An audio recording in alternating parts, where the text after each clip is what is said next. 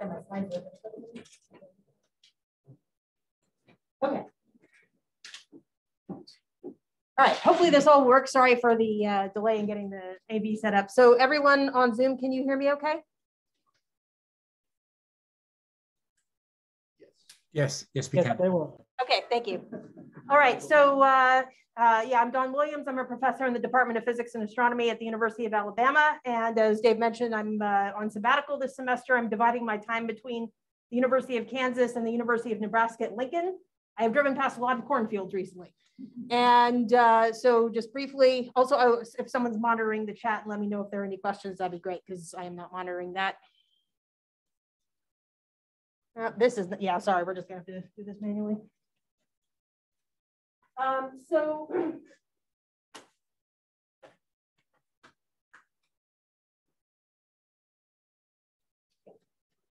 So I just briefly want to acknowledge the IceCube collaboration, of which I'm a member, and also Dave Besson, and this consists of over 40 institutions in the US, Europe, and the Asia Pacific region, and in particular to acknowledge the NSF EPSCoR grant, which Dave and I and some other people are co-PIs on, and that's what's actually funding my trip here.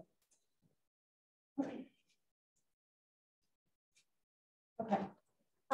So briefly, I'm going to introduce the star of my talk, which is the neutrino.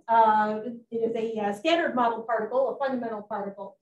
And the standard model particles consist of the quarks, some of which make up familiar particles like protons and neutrons, and also the leptons, which are these lighter particles, and the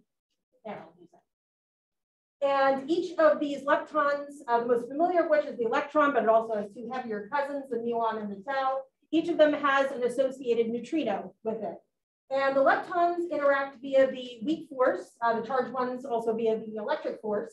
The neutrino is the lowest mass particle by far in the standard model. We're not sure what its absolute mass is, but current studies put it at less than 1 electron volt rest mass. That is way below, for example, the electron, which is 511 kilovolts. And the neutrino, because it is a neutral particle, that's where its name comes from, it only interacts via the weak force, and technically because of its mass, the gravitational force, but that's certainly not important for the purpose of this talk. And as I mentioned, neutrinos, they come in these 3 flavors, so there's one for each of the 3 leptons. So this is the particle physics side of the neutrino, and we could talk about that, for a whole semester. There's a lot of things that we're still discovering about the neutrino, and a lot of things that it has taught us about the standard model and about the limitations of the standard model. But actually, I'm going to be discussing the neutrino in the context of astronomy. So switching gears entirely, in the history of astronomy, we have always learned new things about the universe when we open up new windows in the electromagnetic spectrum. So originally astronomy was, optical with eyeballs, and then we started, with telescopes, and we have extended telescopes through the entire electromagnetic spectrum. These are actually pictures of the galactic plane. That's the horizontal streak you see here in these various electromagnetic windows: radio and microwave, infrared and optical, X-ray and gamma rays. Now, electromagnetic waves do have a shortcoming in astronomy once you start getting into the high energy universe. So this plot is one of these log plots that cover many orders of magnitude that are beloved in our field. So distance is on the y-axis here, energy is on the x-axis, and the kind of horizontal lines here indicate what these distances mean. And as we get to higher energies, kind of above, 10 to the 12, above, 100 TeV, tens of TeV, up to hundreds of TeV, the universe actually starts to become opaque to electromagnetic waves. So, at this, for example, around here is about 10 to the 15 electron volts. Photons here are interacting with the cosmic microwave background. That's what this middle bump is. This bump is the infrared background on the left, and the one on the right is the cosmic radio background.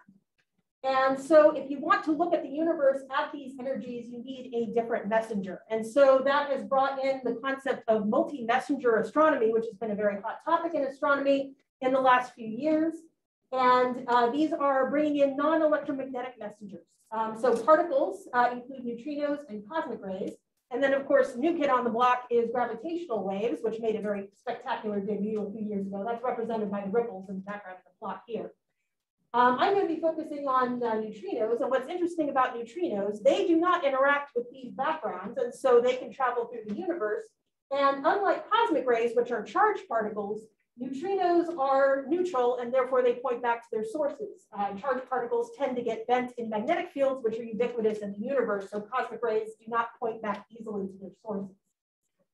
And the next couple of slides I'm going to discuss, there's actually a fundamental connection between gamma rays, the highest energy electromagnetic waves, the highest energy photons, and neutrinos and cosmic rays. So I should briefly mention a little bit more. Cosmic rays, these charged particles, they are mostly charged nuclei at these high energies, either protons or heavier nuclei in some cases. And we see them up to energies of 10 to the 20 electron volts, that's right here. And so the question of what accelerates these cosmic rays also drives this connection between these three messengers and this search for what's going on in the high energy universe. Okay, so the idea is that these high energy cosmic rays, these high energy charged nuclei, protons, heavier nuclei, et cetera, are accelerated in some kind of cosmic environments. We call these cosmic accelerators. What these environments might be, I'll discuss a little bit more in the next few slides. Generally speaking, they should be environments with either strong magnetic fields or relativistic shocks or both, environments which can accelerate particles to these very high energies. And when you have protons being accelerated, they're going to interact with their environment. So they can either interact with other protons, other cosmic rays, or with photons, or both. And in either of those cases, you're going to get other particles. So if a proton interacts with another proton or with a gamma ray, you're going to get some pion production. You're going to get some other processes as well, but I'm going to focus on pion production. And pions, if they're charged, they will decay, and the decay products include neutrinos. And then if you have neutral pions, then the decay will always be to gamma rays. So neutrinos and gamma rays should be being produced in the same environments where protons, that is cosmic rays, are being accelerated. The bottom row here, these are leptonic processes. These are where electrons are being accelerated. We know this is always happening. Electrons are easy to accelerate. But protons must also be being accelerated because we see these accelerated particles here on Earth. So the takeaway message is whatever environments are accelerating protons, cosmic rays, should also be producing neutrinos and gamma rays as well. So the possible source I'm going to focus on a little bit here is a active galactic nucleus. So for non-astronomers in the audience, this is a galaxy with a supermassive black hole in its center. Most galaxies have them. We have one. About 4 million solar masses is the mass of our black hole. But these really active galaxies, their supermassive black holes can be much bigger, perhaps billions of solar masses. And what makes them active is that they are accreting material at a tremendous rate. And so this material is usually accreting in the shape of a disk, spiraling into the black hole. And along the way, you also get these jets being produced, which are perpendicular to the accretion disk plane. And in these jets, you have strong magnetic fields. That's what's confining the particles, sort of collimating these disks. And you should also have relativistic shock. So these are very nice sites for potential particle acceleration. And what I show here is a few photographs of real galaxies, which have these jets. What I'm showing here, the jets themselves are shown in false color. This is radio. And the radio is actually synchrotron from electrons, which are relativistic electrons, which are spiraling in the magnetic fields of these jets. And so this is Cygnus A, this is M87, this is Centaurus A. So you see all these jets. The galaxy itself is kind of relatively small in the middle. You've got these huge jets coming out of it. And just to kind of underline the connection to the supermassive black hole in the center, this galaxy right here, M87, actually had its black hole imaged by the Event Horizon Telescope in 2019. So this is the image of the Event Horizon Telescope supermassive black hole image from this galaxy under here, which was M87.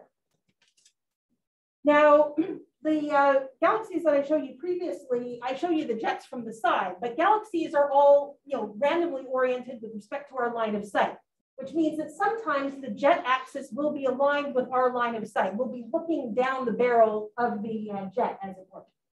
And so this is a picture of the active galaxy, the black hole in the center from the side. You see the jets.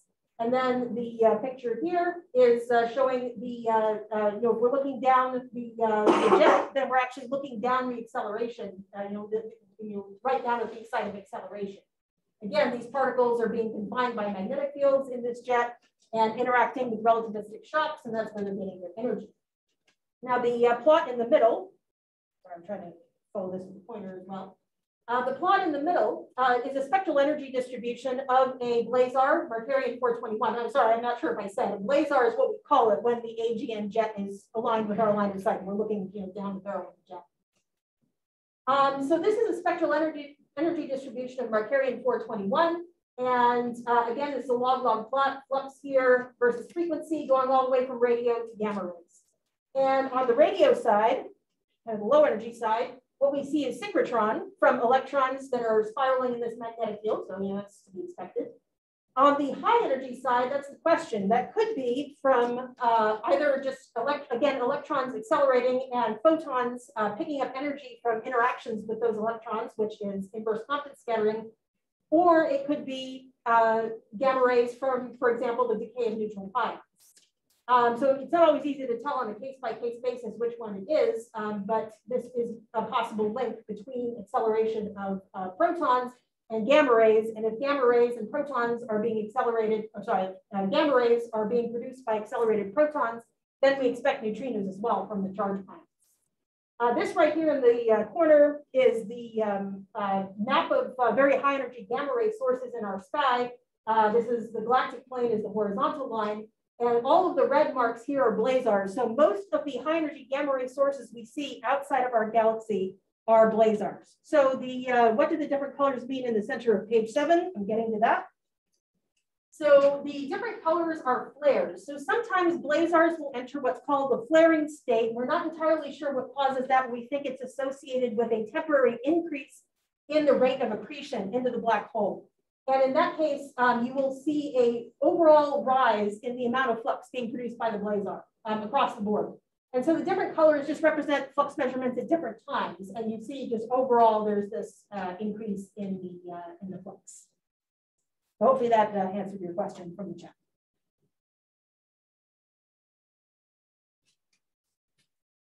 Okay, so there are other possible acceleration sources as well.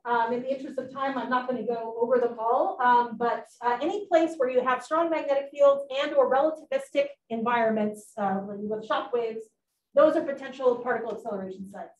So supernova remnants are a possibility. Think of the Crab Nebula, right? There's quite strong magnetic fields in that region and a lot of relativistic particles. Starburst galaxies, which are galaxies that are producing new stars at an extremely high rate, and therefore they have high rates of supernovas as well. And also gamma ray bursts, which can arise from a couple of different sources depending on the length of the burst. Now, the kind of bottom line is that all of these potential sources, all of the sources which have the magnetic fields and relativistic shocks necessary to accelerate cosmic rays, they are all very distant, which means that if they're producing neutrinos, which we expect that they should be, the fluxes will be very low. And that is what motivated the construction of IceCube. We needed something large enough to measure a very low flux. So people did some calculations, back a few decades ago, and the figure of merit was that we should be able to see neutrinos from cosmic accelerators based on what we knew about the cosmic ray energy spectrum and the distribution of potential sources. It was expected that if we had an instrumented volume of about a cubic kilometer, we should be able to see 10 to 100 of these events per year, which is enough to start doing science.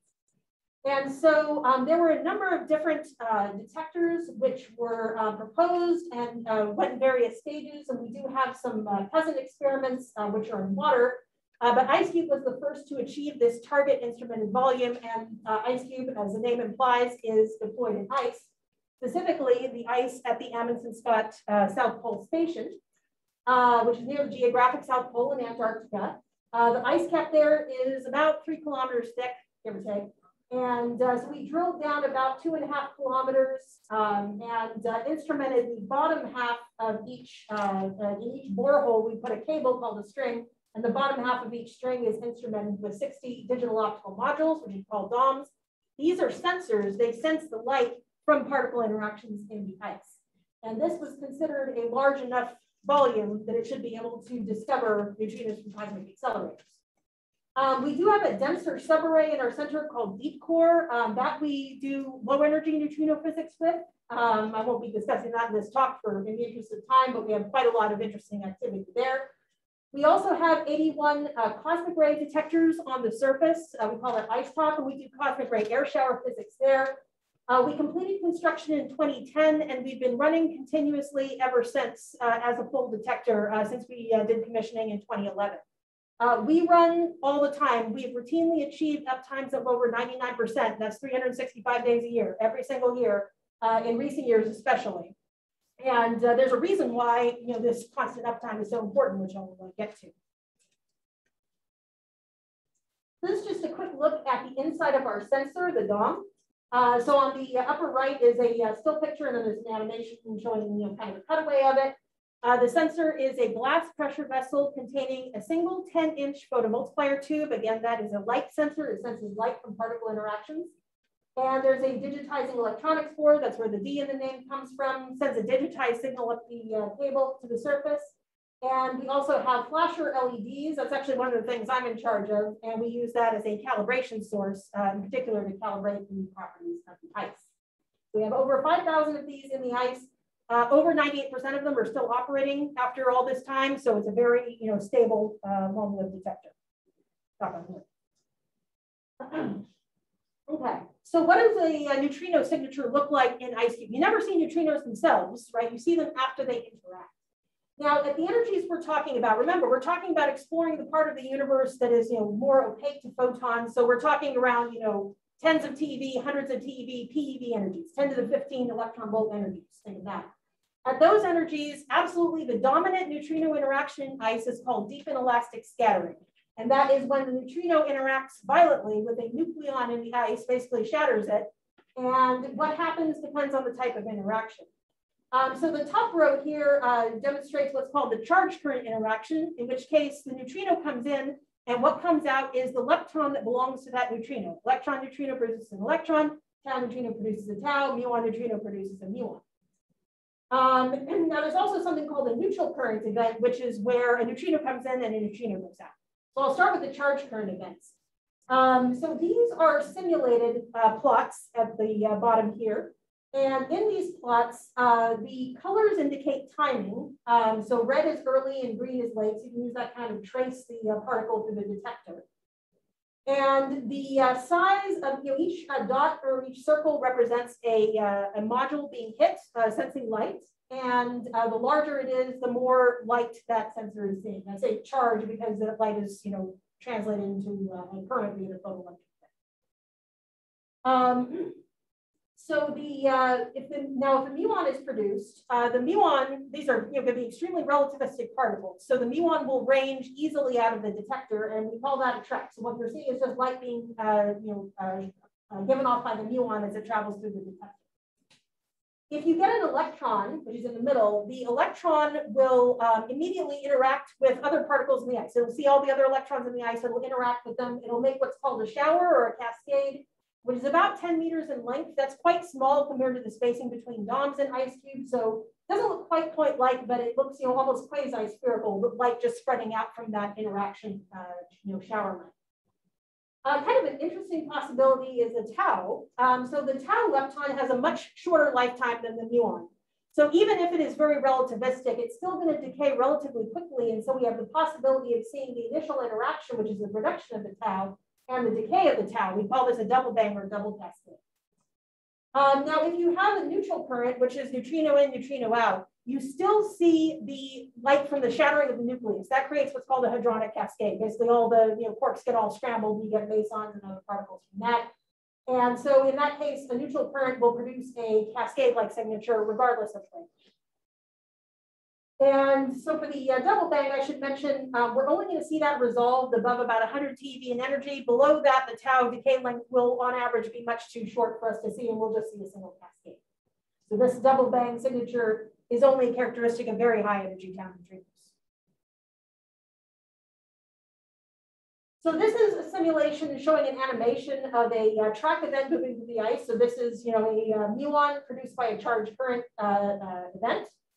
And these kind of lines that you see here, those represent photons actually coming out from the track, and they're not traveling in straight lines because the ice is a scattering medium, and this is a whole other topic. But there's dust in the ice, which causes the light to scatter so it doesn't travel in a straight line. We have to take that into account when we're reconstructing our events. But because of the long lever arm of a typical track, which is going through the detector, and it could either start in the detector or more commonly start outside the detector. If it happens to be pointing through, it can actually go all the way through the detector, so that's what's shown here.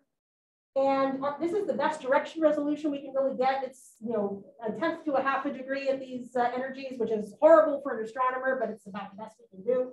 By comparison, the full moon is about 1/2 degree. So, but this is the best we can do with particles. This is just showing the PSF on a sky map.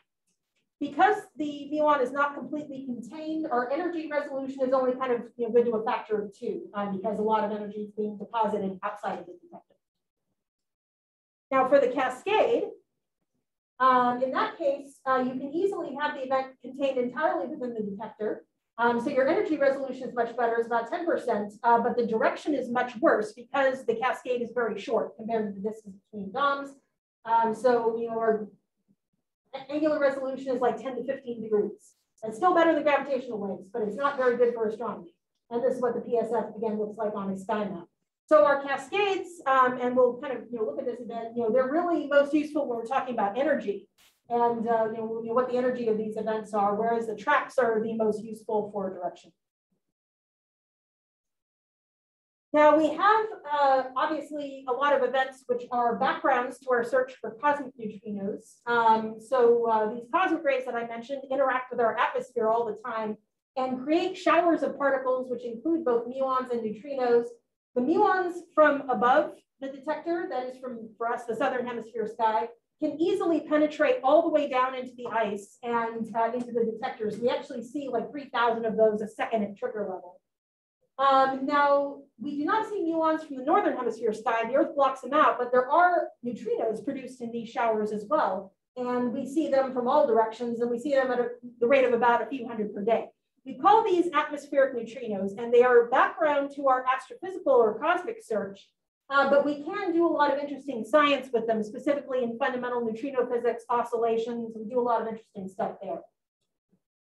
So in order to try and separate cosmic signal from this atmospheric background, there's a few rejection strategies we can use. One is going to higher energies. Since the cosmic neutrinos, we expect to have a harder spectrum than the atmospheric spectrum, so have more high energy events.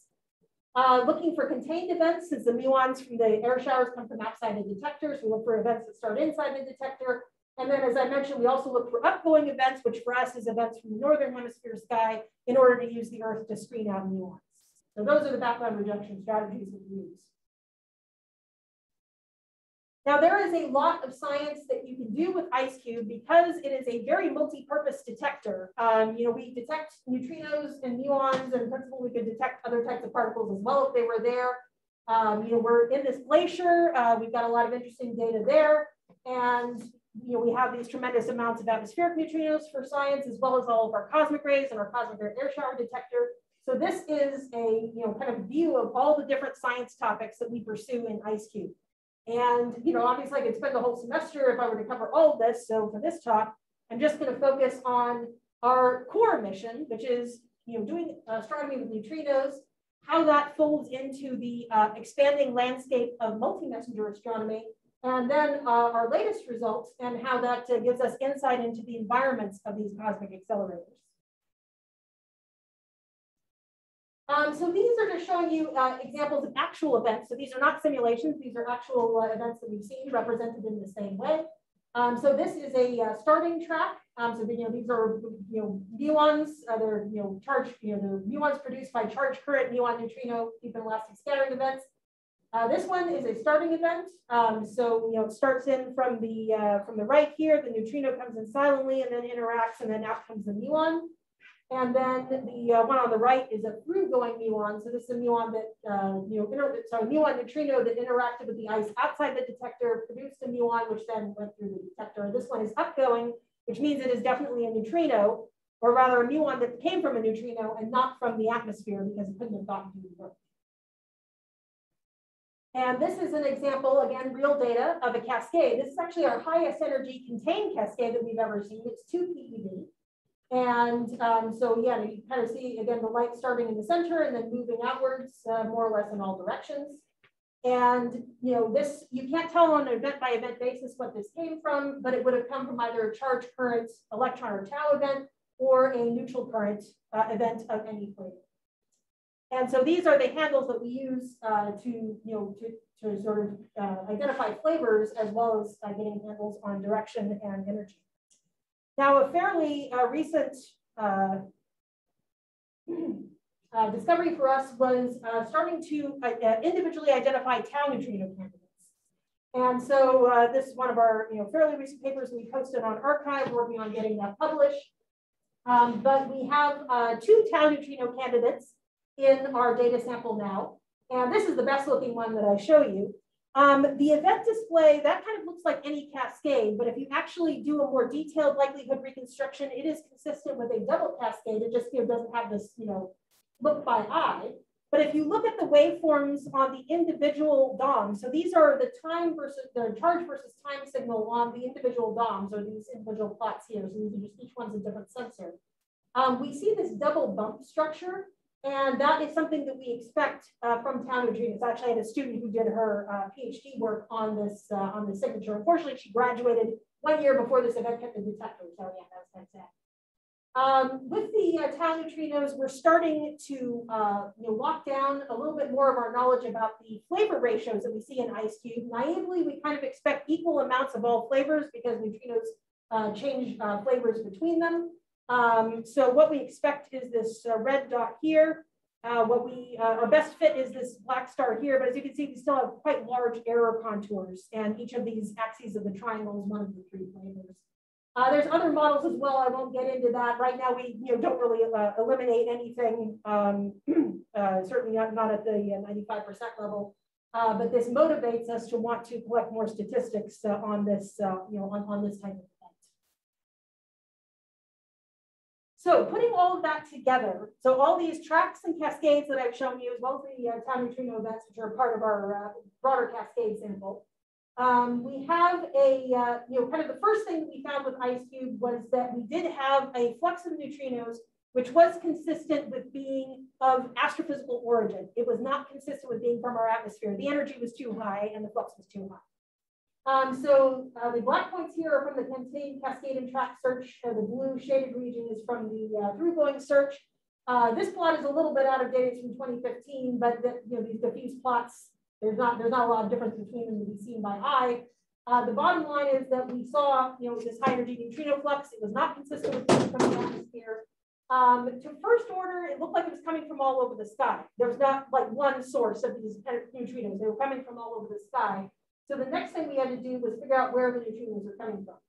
Now, one note here, this is the pink triangles on the left are the diffuse flux seen by Fermi. Again, this is flux as a function of energy, big log plot, tons of energy, tons of orders of magnitude.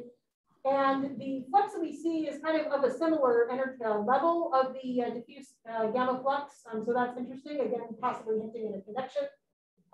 Over on the right, these are the cosmic rays going all the way out to about 2020. So the next question was, where are the neutrinos coming from? So the first thing we could do, and this is kind of like the best correlation that we've seen so far. We've done a number of different searches. I'll just focus on this one.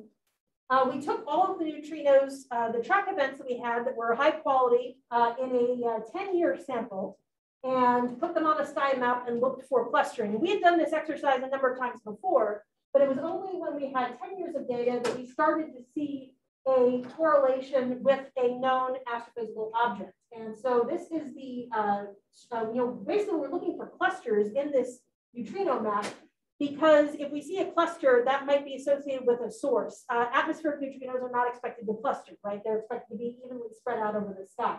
Now, of course, you can have chance associations. You have to take that into account.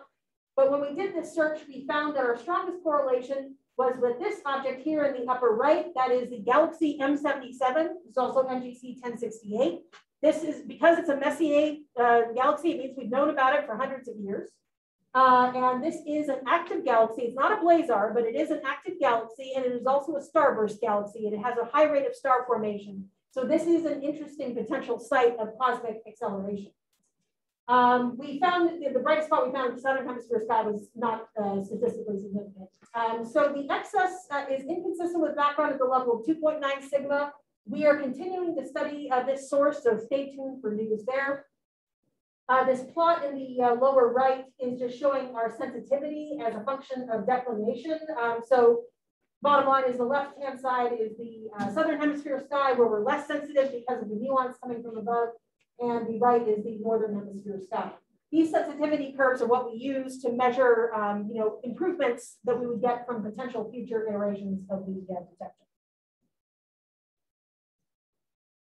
Now, there's only so much that we can do, and as I said, that was just one search, just looking at all of the neutrinos. We've done various searches for different catalog sources. We've stacked different classes of sources and tried to find correlations there. There's a lot of different things that we've done, but we found out pretty early on there's only so much we could do by ourselves with our neutrino data, and that is where we started to really interface with the broader astronomical community and really participate in multi-messenger astronomy. So our diffuse flux search is kind of like a traditional particle physics search. You collect the data, you analyze it, and then you release the results 2 or 3 years later or whatever. Okay. And of course, when we did this at conferences, astronomers would say, we need the data quicker. We need to know right now. These could be transient events. These could be flaring events. It could be a flaring event. These could only last months or something, or weeks or even less. And so we need to know where to point our telescopes rapidly. So once we were confident in our measurements that we were confident that we were actually seeing neutrinos, we started sending live alerts. And so we started this in April 2016. We updated our alerts in June of 2019 to include a kind of lower purity sample, which we call our bronze sample for people who are interested.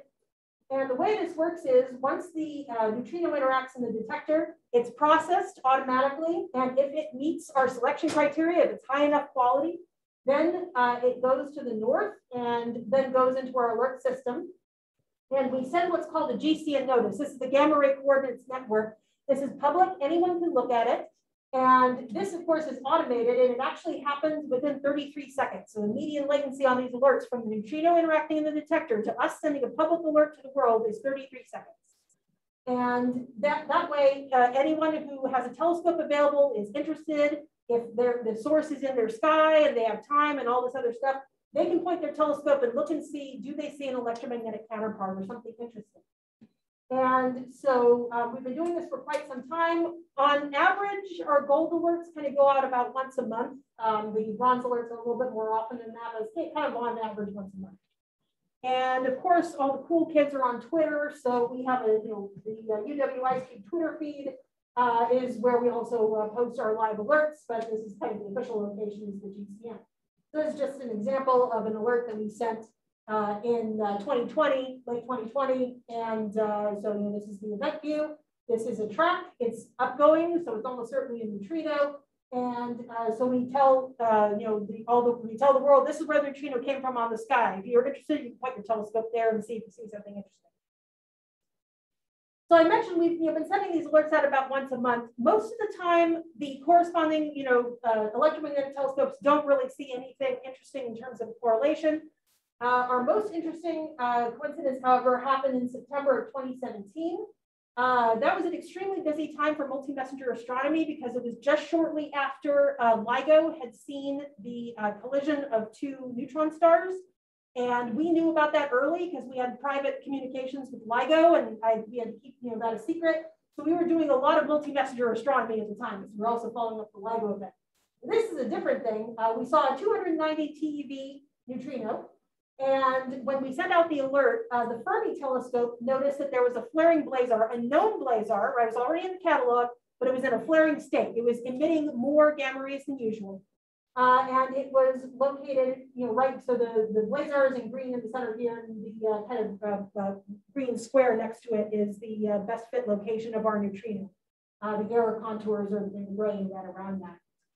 And then the MAGIC telescope, which is an even higher energy gamma ray observatory than Fermi, is ground-based. They went and they found the highest energy gamma rays that had ever been seen from this blazar. And that's interesting because the higher energy the gamma rays, the more likely they are to be associated with a neutrino in this energy. And so we ended up publishing in Science. And additionally, we looked at our own data. IceCube is looking in all directions by default all the time. So we can always look at our archival data. And we found that between late 2014 and early 2015, there had been a flare in our neutrino sample from the location of this source. So the blazar is the cross here, and then the neutrinos with their PSFs are shown here. This plot in blue is the best fit for the spectral index of those neutrinos. It's about e to the -2, which is a pretty hard spectrum. So again, this was interesting. Now, a chance coincidence between this neutrino and this blazar is disfavored at about the 3 sigma level, and these neutrinos being atmospheric in origin was also disfavored about 3.5 sigma. Not quite a smoking gun. We like 5 sigma in particle physics.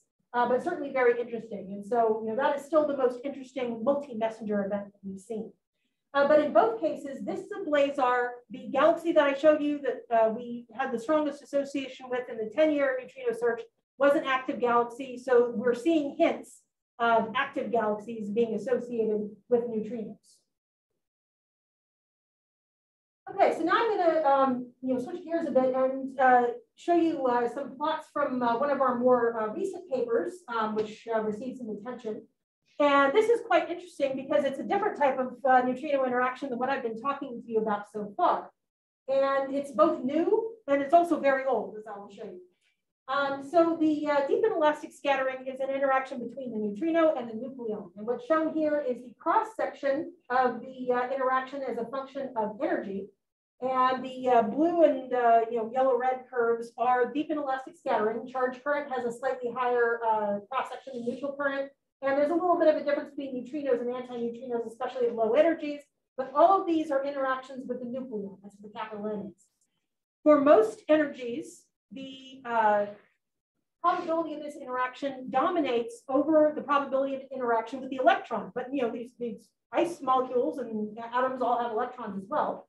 However, there is one energy at which there's actually a very high probability of interaction between an electron and an antineutrino. This only works for an antineutrino. So what exactly is this all about?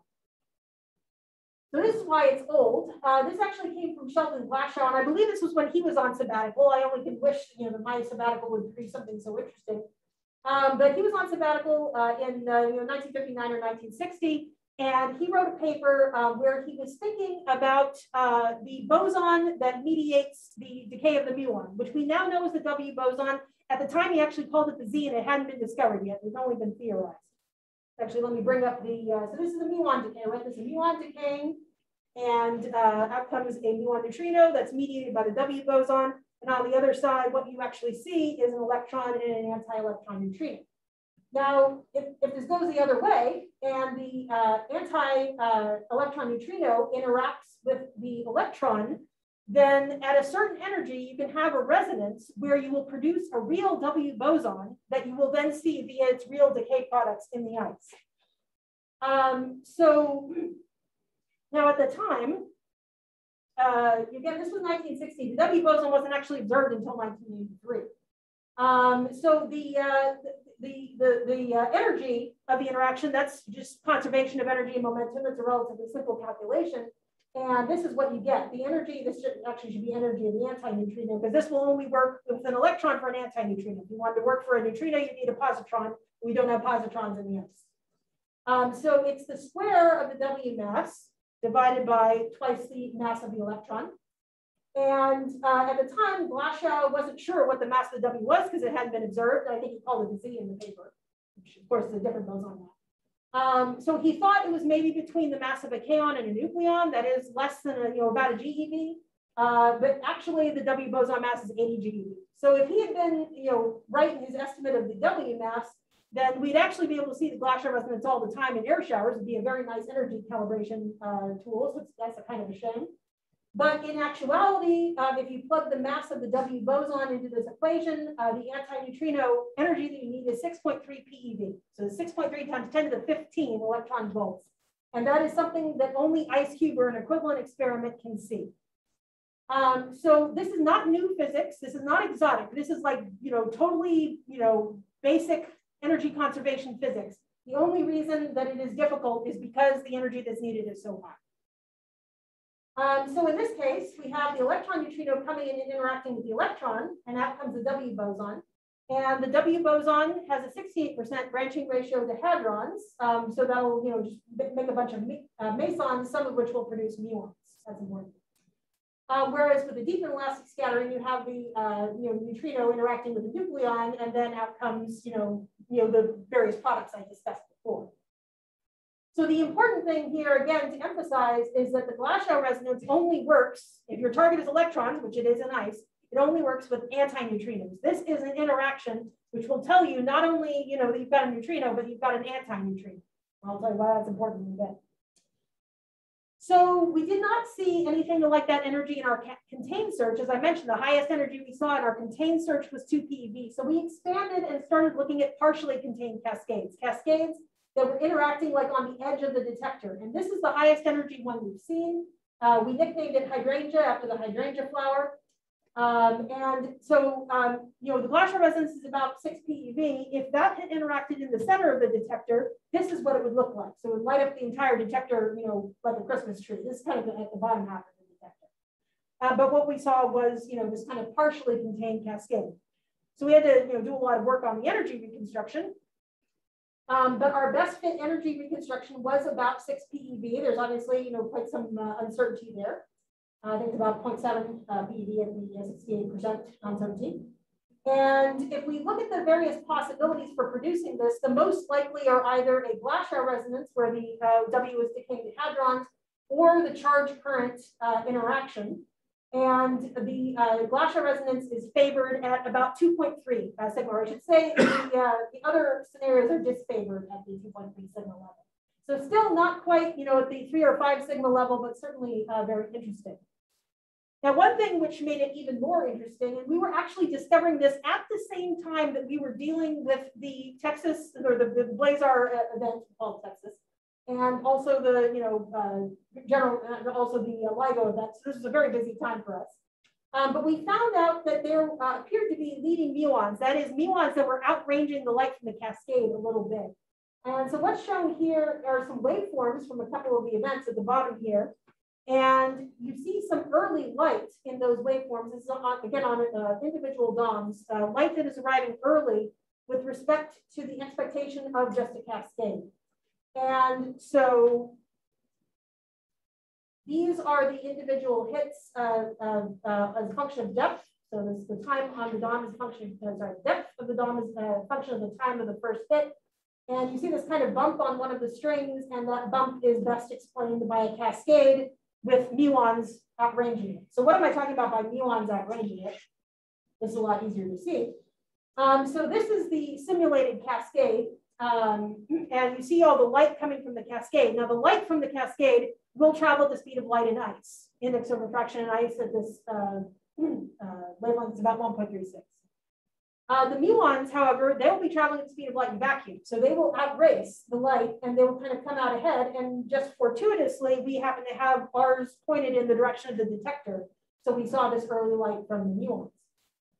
Now, why it's interesting to see muons, again, Glashow resonance has a 68% branching ratio to hadrons, and therefore we expect muons to be produced from decay of mesons in this hadronic cascade.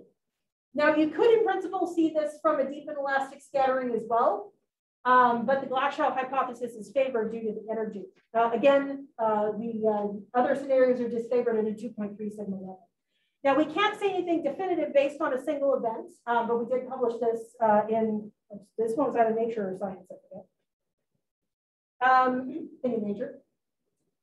So why is this interesting? So again, the physics itself is not new or exotic. We're not discovering new physics here. We're discovering something that the only reason we haven't seen it is because it's such a high energy. However, first of all, this neutrino, because it is very high energy, it is almost certainly astrophysical in origin.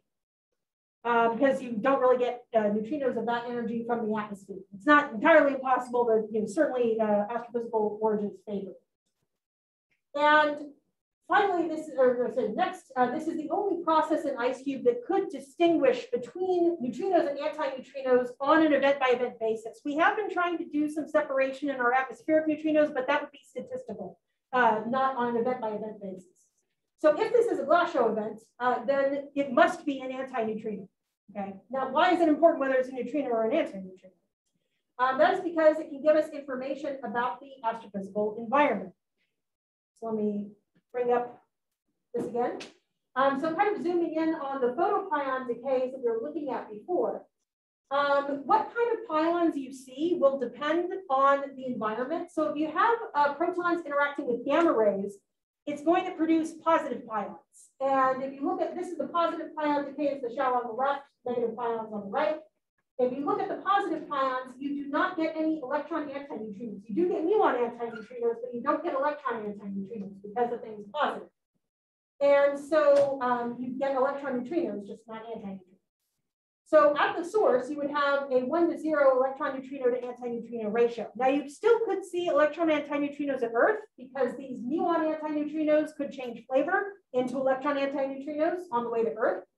But they would be somewhat suppressed compared to the second scenario, which I'll discuss. And you can have even further suppression if you have strong magnetic fields, which could cause the muons to lose energy before they decay and therefore produce lower energy neutrinos. Now, if you have an environment where the protons are interacting mostly with other protons, then you're going to have both positive and negative pions produced. And again, this is a simplistic scenario, but you would get a 1:1 electron neutrino to antineutrino ratio at the source. You get much more antineutrinos at Earth.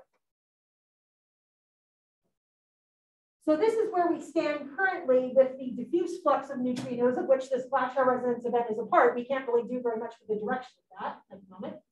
But there's kind of a lot on this plot. The green points are cascade search. The blue line with the shade is through-going muons. This red event here is the Glashow resonance.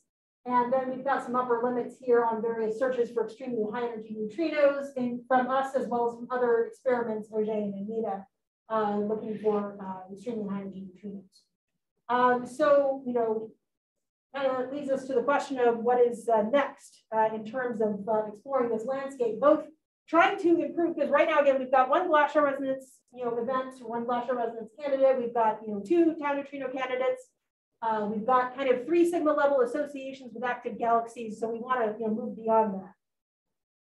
So the answer is always build a bigger detector, right? We need a bigger telescope, bigger everything. So we are in the process of planning the next generation of IceCube, which we call IceCube Gen 2, which is both a reference to the next generation, and also Gen 2 penguin is a type of penguin, and we like to remind everyone that we're at the South Pole because it's fun. And so this is a view of the current IceCube detector right here, and this kind of yellow area here is what we envision as the next generation of the optical detector. So that'll be of a similar technology to IceCube.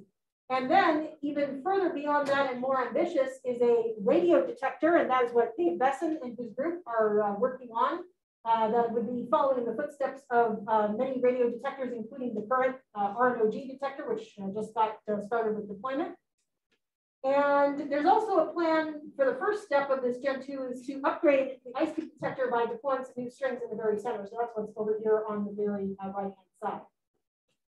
So in terms of the improvement in the diffuse flux, this is where we are now. And then these blue points indicate where we would be in, I think this is a 10 years of new Gen 2 data. So we'd be able to see how far out does the flux go? Is there a cutoff? Does it change spectral shape? Does it change its spectral index? That is what we'd be able to know by being able to be sensitive to high energy neutrinos. We would also be able to be sensitive to 5 times fainter sources because you would have an order of magnitude increase in detection volume. That would not only give us more things like more tau neutrinos and more Glashow resonance events, but also more and longer tracks. And so this is our current point source sensitivity at a declination of 0 degrees, and this is where it would be Gen 2. Again, you split there in 10 years in blue here. So we get kind of a close to an order of magnitude increase in sensitivity. And the point source sensitivities of CTA, which is the next generation gamma ray telescope, is shown in green. So this is just showing the diffuse flux in kind of a larger form. So again, these are the points we have here, and then this is where we hope to be. So we'd be able to see, again, do we see a cutoff? Do we see change in spectral shape? What do we see? We'll be able to get far more statistics with a detector of this size. So the Gen 2 detector is in planning. We do not have we do not have that funded yet, but we do have our first phase funded, which we call the IceCube upgrade. And so Dave Besson is working on some instruments for that, and I'm the calibration coordinator for the upgrade because I hate sleep. So this is the current IceCube detector in blue here, and the new strings are deployed in red in the center.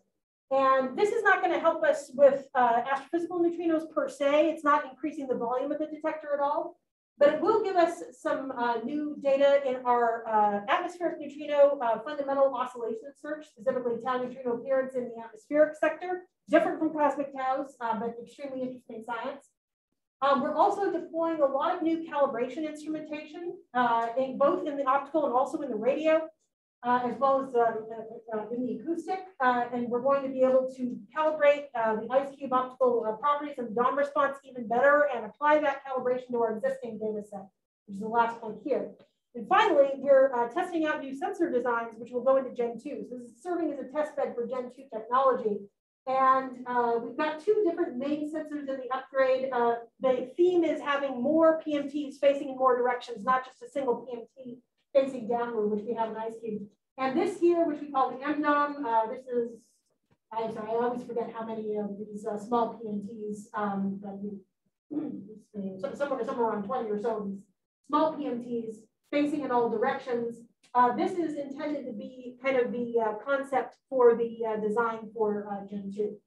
We also have another concept, which is just one PMT up and one PMT down. This will give us better sensitivity in all directions and more precision reconstruction because we'll have the segmented sensor, that has, we can really break down what light we're seeing from what directions. Okay. So in summary, so we've seen the first hints of association between our high energy neutrino flux and active galaxies. And we've detected our first glacial resonance event, which gives us more insight into cosmic accelerator environments, whether protons are interacting with gamma rays or other protons. We have an approved upgrade proposal, and I forgot to mention we're scheduled to deploy in 2022, 2023, but we're still evaluating the impact of COVID on our schedules. That is subject to change. But that will allow us to recalibrate the detector as well as giving us a new sensitivity in our low energy physics searches.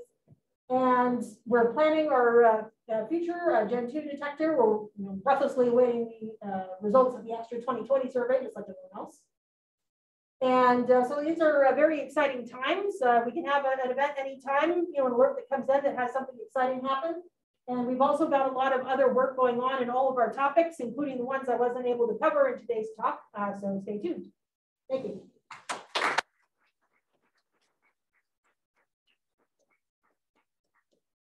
Thank you so much. So perhaps we can start with questions from outside. If there's anyone Zoom who wants to ask a question.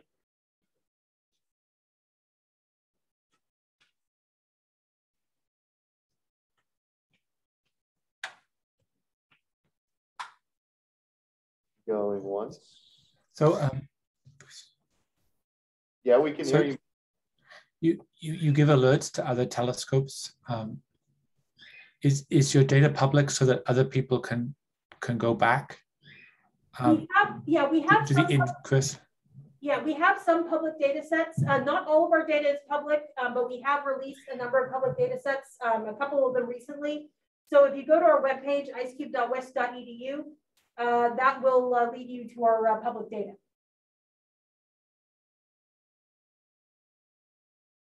Okay, there's a question about any predictions as to what it is about M77 that makes it stand out in the neutrino map. So I can't say that at this point. That's still a work in progress. But yeah, stay tuned.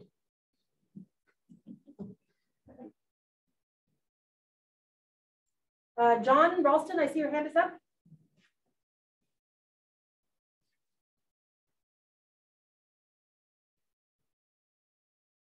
Oops, hi, Dawn. Hi, John. Nice to see you again. Sounds like you can hear me and see and hear me. Yes. Now I have a trick question. There's a trap in it. Uh-oh. It's always like that, right? Who had the idea to detect ultra high energy neutrinos in South Pole ice? I would never venture to say from my own memory. If I wanted to look it up, I would look up the article, which I think Christian Spearing wrote for the CERN thing a couple years ago. But yeah, I do not remember off the top of my head. Okay, well, see, you knew it was a trap. It was Ed Zeller, a former visitor to our department. And he told me that the South Pole ice was the clearest substance on Earth while he was listening to a colloquium by Francis Halson many, many years ago. Then I said, Ed, let's go tell Francis. So after the colloquium, Ed went up there and he said, you should be detecting neutrinos in ice, not this business of this dirty salt water, which was, of course, Dubon.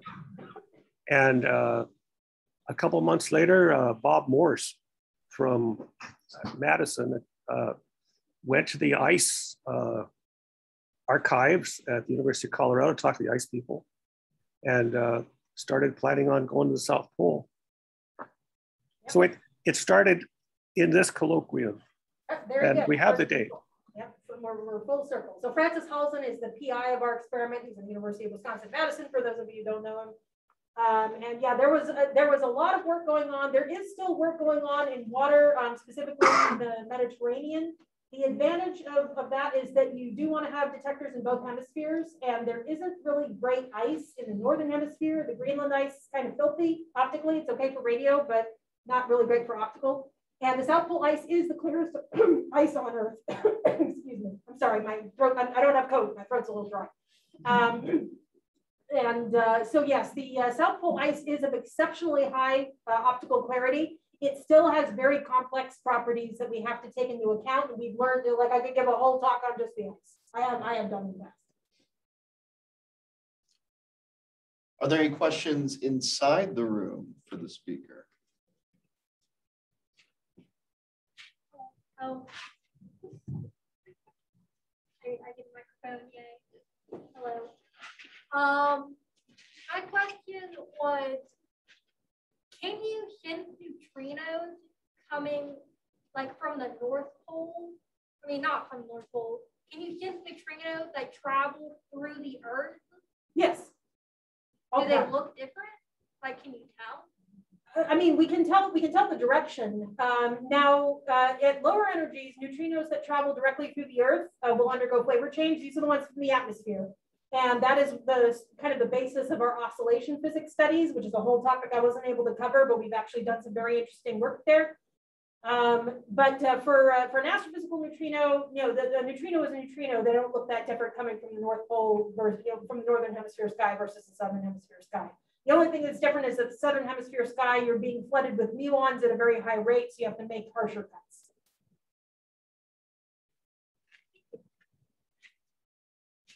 Other questions?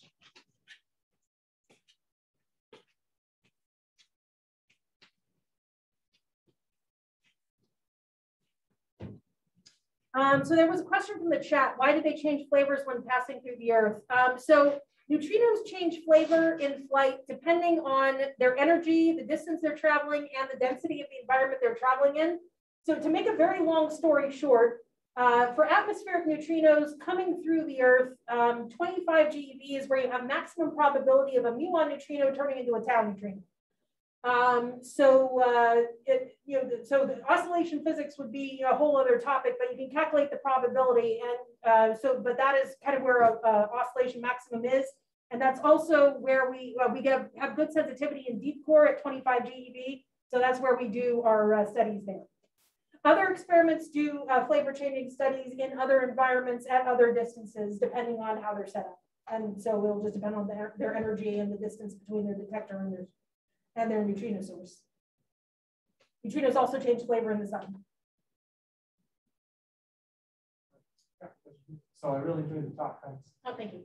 In the first half of the talk, could you explain again why it is that blazars particularly, rather than all AGN, are good sources for your targets? So all AGN could be potential sources because there is acceleration potentially going on in the disk as well in the accretion flow. But blazars are interesting because that is where the highest energy gamma rays are seen. And so because of the association between gamma rays and neutrinos, with gamma rays, if they're coming from neutral pions and neutrinos coming from charged pions, that is an interesting association. But there are other things as well. And so for the purpose of the colloquium, and because the most interesting event that we've seen that was multi-messenger came from a blazar, that's probably focus, but there is a lot of other stuff going on, pretty much each of which could take up a whole colloquium. But yes, there are other things going on, and you can have neutrino production in sources which are opaque to gamma rays, because if the gamma rays happen to be absorbed or suppressed in an opaque source, just like it's pretty easy to absorb and suppress photons, depending on the environment. Neutrinos could still get out because they interact, strongly with matter. And so, yes, there are, classes of sources that we're looking into which are gamma dark.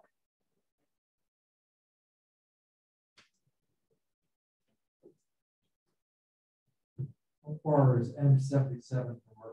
Oh Lord, I looked this up for the colloquium, but check my math. I think it's 47 million light years. So it's not that distant because, again, this is a Messier galaxy. For those of you who are not astronomers, the Messier catalog was put together, I think, in the 1700s by a French astronomer. And so this is relatively close by bright galaxies that could be seen with the telescopes of the time. And of course, at the time, they didn't know they were galaxies. They thought they were star clusters or nebulae or something like that. It wasn't until the 20th century that they knew that they were galaxies and how distant they were. Yeah, M77 is a relatively close neighbor. But double check my number because I'm doing that from memory. Thank you again for the talk. A question a bit less physics, but more about the situation in the South Pole.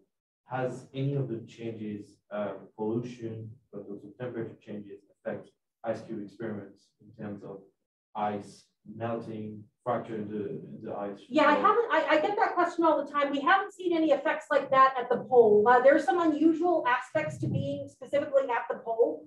And we're deep in the, relatively deep in the interior of Antarctica. So Dave Besson might know more about what's going on there than we do, but we haven't seen like the same kind of issues, for example, that they've seen in Greenland or Summit. I think they had rain this year. We haven't seen anything like that. Additional questions for the speaker? Yeah, thanks again, Dawn, for that talk. Just hopefully a quick question. So when you get an alert from another experiment, is it possible for IceCube, maybe in firmware at the FPGA level, to train the trigger in a particular direction, or are the singles rates just too high to prohibit that? Yeah, we haven't done anything like that. So we do follow up on other experiments as well as other experiments following up on us because we collect data all the time. So we don't need to do data like right this second, right? If the data came in, a year ago or 5 minutes ago, we've got that data. Our trigger is generalized enough that we don't think we would miss anything major. Now we do have, kind of following up on your question a little bit, we do have a system which is called HitSpool. This system captures everything above the discriminator level of the photomultiplier tubes, which is set at 0.25 photoelectrons. That HitSpool captures everything at the DOM level, and if need be, we take that and we send the whole kit and caboodle up to the northern hemisphere. That is what we would do, for example, if we had a galactic supernova. But for our run-of-the-mill follow-ups that we do, and I think we did that for the gravitational wave event. But for our run-of-the-mill follow-ups that we do, like if someone sees a bright new flaring blazar, or if someone sees a supernova in another galaxy, if we haven't seen one in our own galaxy anytime recently, or if someone sees a supernova in another galaxy that's relatively close by or might be interesting, then we follow up on that. Optically violent variables, magnetars, things like that, any kind of violent transient event, we'll follow up on that. But for those, we just use our standard event selection. However, we do have the option of grabbing absolutely everything, regardless of singles rate. I think we buffer for about a week. I'd have to check our instrumentation and online systems. But yeah, if we have an extraordinary event and we need to see absolutely everything, we do have that capability. Obviously, most of what gets to the north is highly filtered in order to fit within the bandwidth of our satellite. We transmit, I think, about 100 gigabytes a day.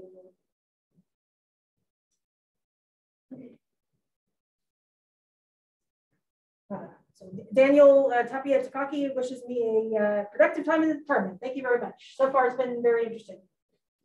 Are there additional questions inside or outside the room?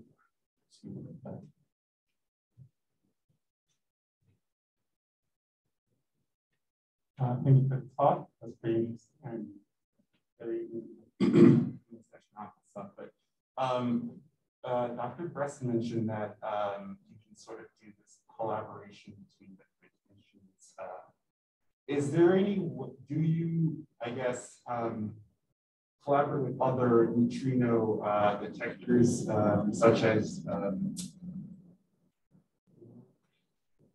with simply LS and D? So, like, I remember it was an event a few years ago, and then like people were just, fall and rave. Is it possible, like, for two, I guess, detectors to sort of work in tandem, where one person sees something, they ask the other person, "Hey, did you see anything weird in this particular time?" or something like that?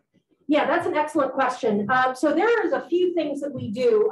Now, we obviously, if it's an astrophysical event, that is something that came from a specific place at a specific time, then we will collaborate usually with other astronomical telescopes. However, there are modes of interaction that we do with detectors. I don't know if we've done LS and D in particular, but with mini moon and other neutrino detectors, one of the things we do is, and I don't know if we necessarily do that ourselves, but we contribute to what are called global fits. So in neutrino physics and particle physics generally, but especially in neutrino physics, the properties of neutrinos, we usually have like multiple experiments pool their data, and that gives us a better handle on whatever quantity we're trying to measure. So we do that. We have also, we can obviously, when data is public from another experiment, we do a sterile neutrino search. So we have, compared our data to data from mini moon or micromoon or, whoever. And also, there's another thing we do. I'm not super familiar with this search, but we can, again, kind of pool data with certain types of detectors, such as Juno, or I should say future detectors, and get better global constraints actually on dark matter searches. So this is more of a future thing, but yes, we can, get information by pooling data. Now, in that case, we're not seeing the same events. In that case, we're seeing atmospheric events, and they're seeing events from, they're, I guess, Juno's reactor-based, I think. I can't even remember. But we can pool our data together, and so we've actually published. I think we published not too long ago a joint study for the future of the IceCube upgrade, and it was either Juno or Hyper K. I'm sorry, my brain is not working too well. But we said, okay, this is how much better sensitivity we could get to a dark matter search if we pooled our data with this. So yeah, we do have a lot of different collaborations. Each collaboration works kind of differently. Our public alerts, those go out to the whole world. Anyone can look at those. We do have special additional collaborations with other telescopes where we will send them private alerts. We used to get private alerts from LIGO. So back before, like, they were public, they would send us their information. Now, I mean, they were collaborating with a lot of astronomers, and astronomers are famous for being kind of, chatty. And so there was always like rumors going around on Twitter and all this kind of stuff before they officially announced their big results. But those were all under kind of a memorandum of understanding with some degree of confidentiality.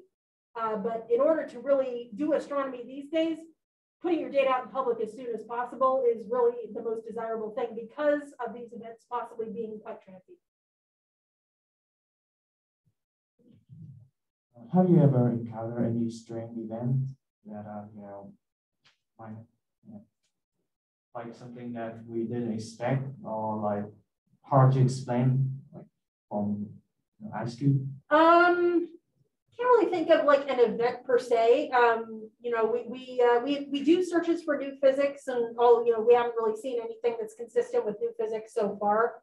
Everything we've ever seen in the detector that looked weird, we were able to track down to usually an artificial, I should not say artificial, but some kind of glitch in the detector.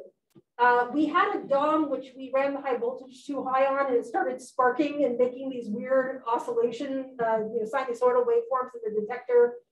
We had a laser-based calibration device that basically lost contact with the surface and started firing off all its missiles, like some kind of doomsday device, and we had to clean that up. That was, yeah, that was fun. And a few things like that, but we could always trace it down to cause. Oh, there was one other time, some big old radar that was on the surface. They were looking for meteors, so meteor radar bouncing off a meteor trail or something. And they had a backload which just went straight into the detector and lit up the whole thing like a Christmas tree. So we had to deal with that. So that's less often now. That was more, in the early construction days of the detector. But yeah, mostly, anything we've ever seen that was weird, we were able to trace down to usually to some physical artifact in the detector that could be explained and mitigated. Any additional questions for the speaker?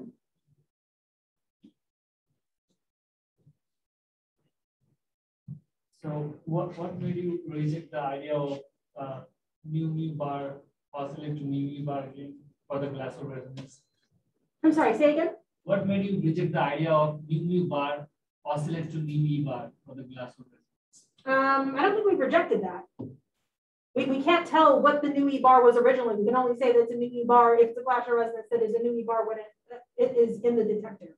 But at the source, it could have been a nu bar that oscillated. So it's possible that the proton interacted with antiproton as well as in the source. Yes, it would be proton-proton. We don't expect too many antiprotons in the source. Oh, it's possible, but not naturally.